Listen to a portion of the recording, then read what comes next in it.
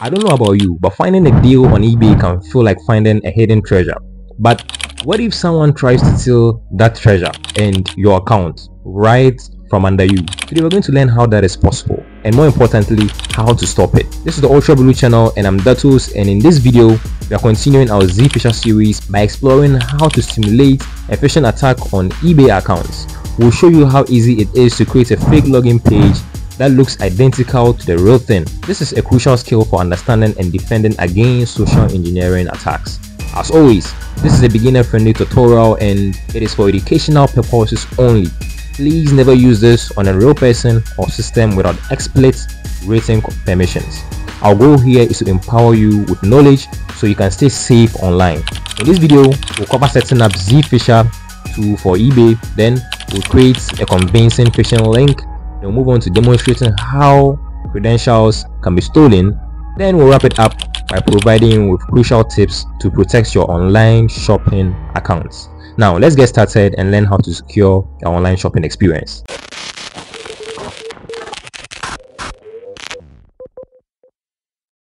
First, we need to navigate to our ZPhisher directory. We'll use the cd command for this. So cd ZPhisher.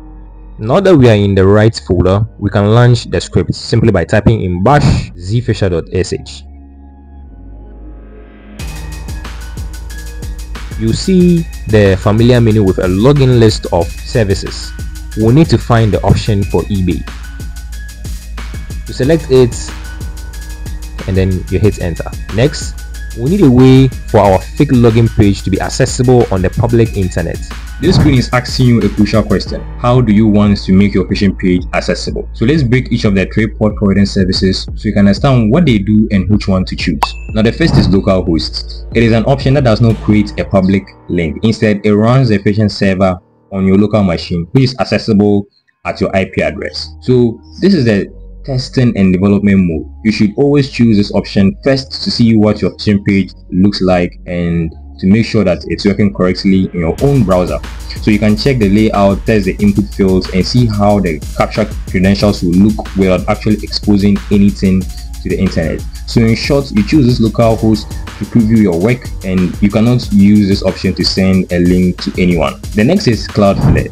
This is the popular and reliable tunneling service provided by Cloudflare. It will generate a secure public URL that connects directly to your phishing page running on your machine. The auto detect tag means that ZPhisher will likely automatically check if you have the Cloudflare tool installed and help you run it. This is the most common option you will choose when you are ready to send a link to a target. It is generally stable, fast, and the URL it generates can sometimes look more legitimate than a random IP address. The third option you would see is the local expose. This is another third-party tunneling service similar in function to Cloudflare. It also creates a public URL that forwards to your local machine. This is an alternative to Cloud. Sometimes one service might be blocked by a network or might simply prefer to use another. However, you should pay close attention that after 15 minutes the link is going to die. So I'm just going to choose one of them and then we'll continue from there.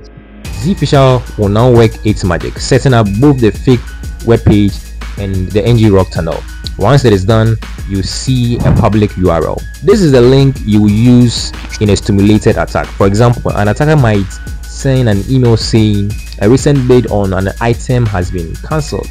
Please log in to confirm.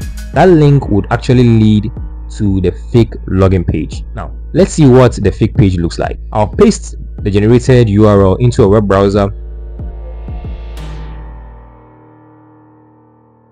As you can see, the page is perfectly cloned for the real eBay login. The user sees a familiar site and has no reason to be suspicious. Now I'll enter some sample credentials. So let's say our username, I use testuser@gmail.com, and then our password, I say my super secure pass 123. Then I'll click sign in. The page redirects to the real eBay website from the user's perspective actually, but nothing seems wrong. They might just think they mistyped their password and then they have to try again. But on your Kali Linux terminal, the username and password has been captured and are displayed right here.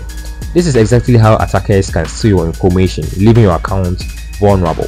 Now, this demonstration shows how convincing and effective phishing can be, but you are now better prepared to defend yourself. Here are the key takeaways to protect your online shopping accounts. 1. Check the URL. Before you enter your login information, always look at the address bar.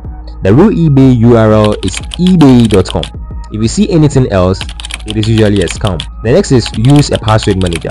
These tools can automatically fill in your password, but only on the correct verified websites, which prevents you from accidentally typing them into a fake website. Thirdly is to enable two-factor authentication. 2FA. Even if a scammer gets your password, they won't be able to log in without the second authentication factor, such as a code from your phone. I hope this video was a vulnerable lesson in cybersecurity. If you found it helpful, please like this video and subscribe to Ultra Blue Tech for more tutorials on ethical hacking and staying safe online. I'm Dartoes, stay safe, and I'll see you in the next video.